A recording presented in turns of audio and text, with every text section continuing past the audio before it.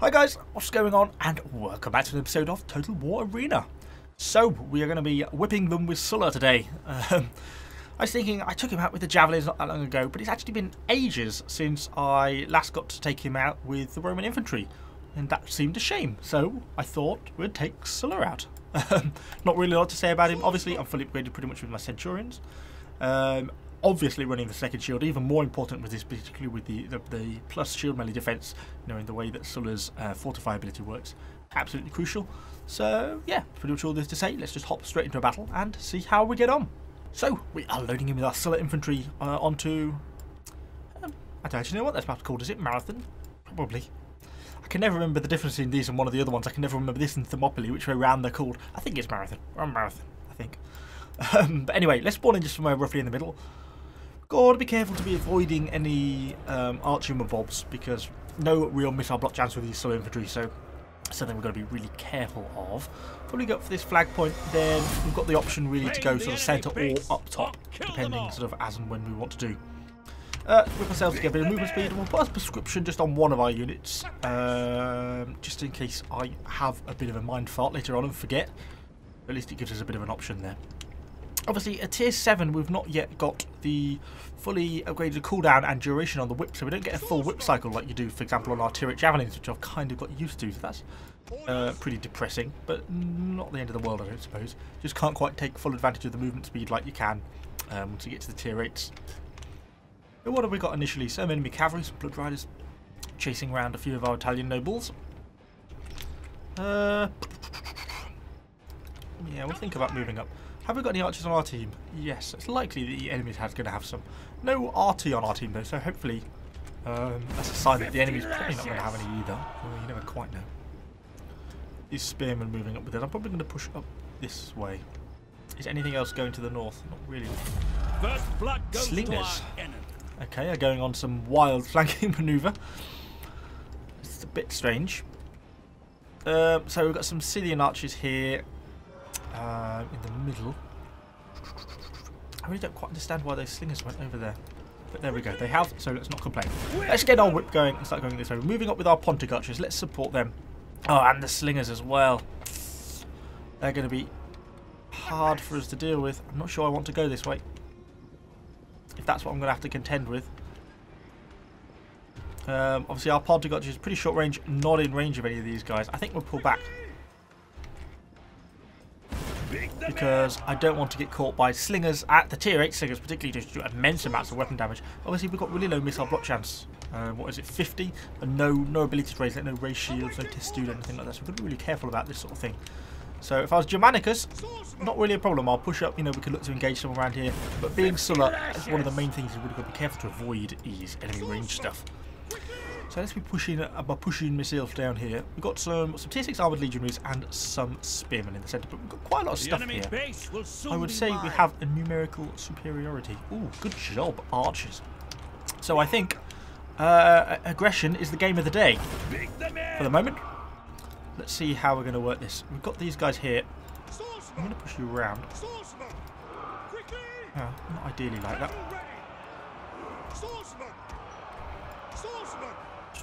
We'll go into you. You'll probably hope you vengeance yourself.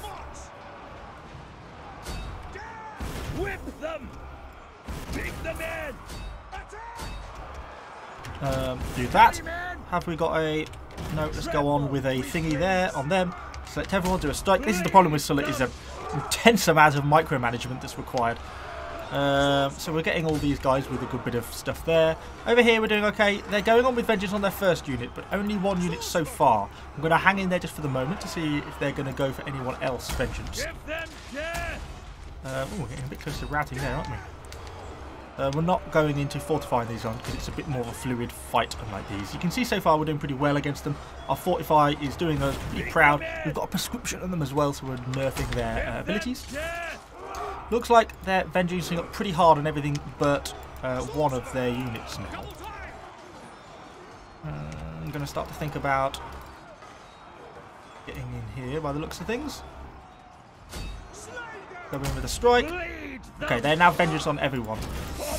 Now this is going to be an interesting question. Now what? Do we take? Do we pull out or do we take the fight? I mean, overall, I'd say it's not been going too badly, has it? Particularly with the prescription on everyone. Shimmy them around slightly. Should have turned that one off. Let's just keep everyone whipped and striped for now. I want to turn... I want prescription on that, and prescription off is on everyone else. Good. So that's going well for us. I think I'm just going to stick the fight out, to be honest. Despite the fact that, you know, in many ways you should be pulling back from a vengeance. With the way our allies are doing it, we're not doing too badly from it, to be honest. And let's start to get some flanking maneuvers now. See what we can get in terms of getting these guys to rout. I might go through here and try and get a flank there, you see. Might give me... Gimme! No, there we go. Nice. Get you off of your thingy. And then let's get you flanking. You can see the... I'm trying to talk, but it's hard. Really hard, actually. Roundy. Backy. There we go. Okay, so that was the cost. Let's see what the cost of that was. You know, we took out... It's about half health on most units. One unit's pretty much dead. I still can't quite decide if I think I should have pulled back from that vengeance or not. There's a lot to say that I should have done. Certainly. 50 lashes. How's our own base looking? Oh, not too bad actually. There's quite a fight going on up here, isn't there? So let's push up this way. Beat them in. And see what we've got over here. These presumably are all vengeance, but they're probably not going to be by the time I get there. Only 10 seconds vengeance left. So it's not so bad. But you see that Sulla does hold up well to vengeance. You know, he's no slouch. So certainly not to be sniffed at. Right, they're ticking off on their vengeance there. That's fine for me. Let's form line. Form ranks. We've got our prescription on. You're probably going to have a prescription as well. You defy Rome. With everyone.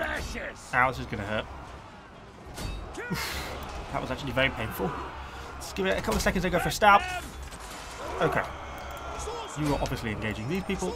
You lot are engaging them. So let's just going to keep cycling our whips. I think we're okay to whip at the moment, although we're getting a little low on morale on some of the units. As we're going to drop into the wavering state, things are going to be a little bit worse from that point of view.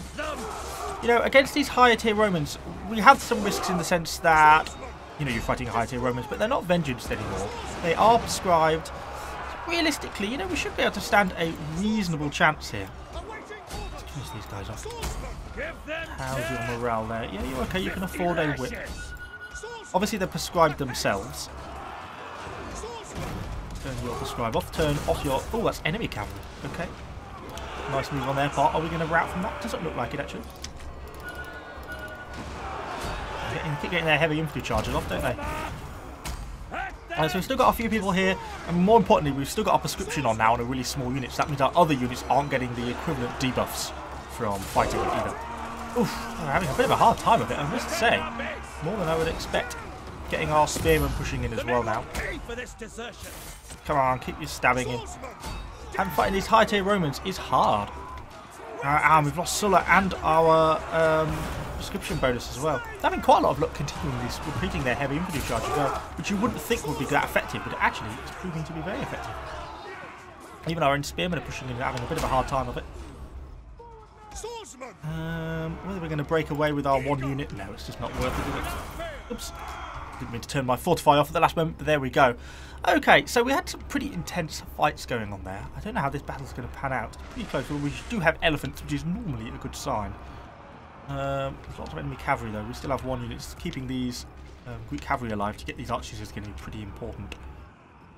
So, yeah, it's really... Hopefully that gave you an idea. Fighting lower tier units with vengeance, obviously you can sort of get away with it to some extent.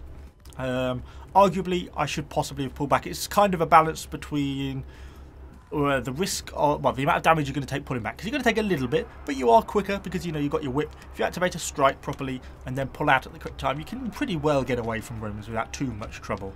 But then that would have left our rest of our flanks exposed, and would these Romans have been able to get into our spears before their vengeance dropped off? Probably. Which is half kind of what I was thinking about not pulling back. They're going to rout. Oh, you've got your back to barbarian cavalry. Oh dear. Hopefully we're not going to go through this one away. So yeah, so whether that was worthwhile doing or not is kind of a tough question. I think it probably was worth it all in all. You can see sort of the discrepancy of being I'm the green and the enemy was the red. We certainly did better on numbers, and we wiped out all 3 of their units for probably about half of my health. Then fighting these guys didn't really go quite so well. Obviously we're waiting for their Avengers to go off as they're coming down the hill. Obviously they are a higher tier unit though, which makes it harder for us. Their weapon damage is intense at times. They have pretty good melee attack, and then these are the higher tier, the heavy Romans as well, so they have really good body armor values here. 210, wow, that is pretty high, and that makes it pretty hard for us to get hits on. They also have pretty solid melee defense as well, which is why these tier 8 Eagle cohorts can be quite hard to kill without vengeance. But I think if we had full health units and they were unvengeanced, I would still expect to be able to do pretty well against them in most situations, even though they're a higher tier unit. So yeah, all in all, not such a bad fight, I don't think. These elephants able to get these guys to rout. No, even in wavering state they have 18 morale. Quite high actually. But the elephants slowly finishing them off by the looks of it. Some of our veteran legionaries seem to be having quite a tough time against these Red Riders, but they should slowly be starting to cut them down now. If they're actually fighting them. It's only half seem to be doing. They half seem to be standing there. Oh, there we go. Oh, and a bit of a strike. It's got to do a little bit of assistance. Is that a parry? No, it's a vicious strikes. It looks like we're going to get this one. If nothing else, I think we're going to end up capping out if we don't walk out the cap circle. So, although we've still got 1 unit fully in. I'm not quite sure why they did that. Not really necessary. And of course, you don't get any more cap points. Don't stack now. Like before, you used to be able to go to the cap circle, get 1,000 cap points, walk out, you know, reset it, and then gain up more cap points. It doesn't actually work like that anymore. A little bit of a desync there. It doesn't actually work like that anymore. If you step out the cap circle after being capping for 30 seconds, then you lose all your cap points. Your cap points will reset to 0 because you've lost the cap points. So the cap points only retain once you actually finish the match, i.e. win the game by capping out. So it's not quite like you can't farm cap points anymore in the way that you used to be able to. But we've got a fair bit of stuff now in the base, so it should be finishing off pretty soon. And we can have a look at some cinematics hiding behind the shields, although I think, to be honest, all the enemy range is dead. Some of the Greek cavalry fighting some of the routed units in the enemy base. And there we go, we're going to cap out in 3, 2, 1. Oh no, it's premature. There we go, you capped out. That took me a bit longer than I thought. So yes, that gives a bit of an overview of Sulla and his Sulla infantry. I do enjoy them. They are quite good fun, and they're a little bit more, well, they're a lot more flexible than Germanicus, but they don't quite have that same level of hard-hitting power that Germanicus does. You know, the whip obviously gives you that really nice melee attack bonus, and a little bit of penetration as well. Not that that's staggeringly useful, but a little bit. So that makes them quite nice. And on top of your fortify, just makes them really tough to kill. And then your prescription makes it hard for the enemies actually to do damage to you. So all in all, that's kind of why they work so well as a unit, I think. You know, they effectively end up with a high defense and nerf the enemy's attack, which is kind of a really nice combination.